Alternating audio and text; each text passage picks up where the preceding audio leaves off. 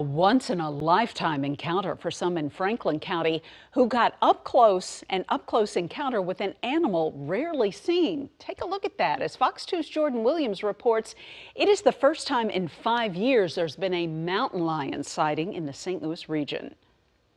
Franklin County is no stranger to wildlife. Coyotes, I have seen bobcats. deer, lots of raccoons. But last night around 8 p.m. along Old Highway 100 in Labadie, a rare sighting. It was right there.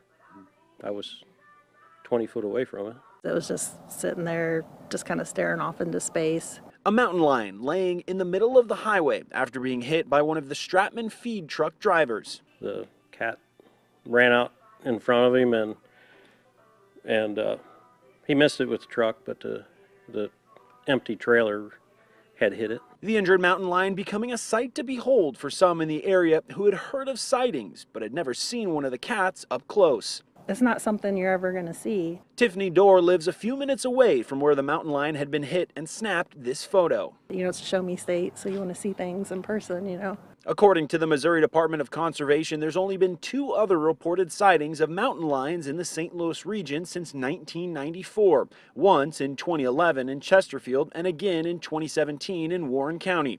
After lying down for around an hour, the mountain lion got up on its own and ran off. MDC agents did look for the mountain lion Tuesday morning, but did not find it. Big cat's going to do what a big cat's going to do, so let it be, in my opinion. The Missouri Department of Conservation wants to let you know that if you do see a mountain lion, you should keep a safe distance, report that sighting to the MDC and local law enforcement. In Labadie, Jordan Williams, Fox 2 News.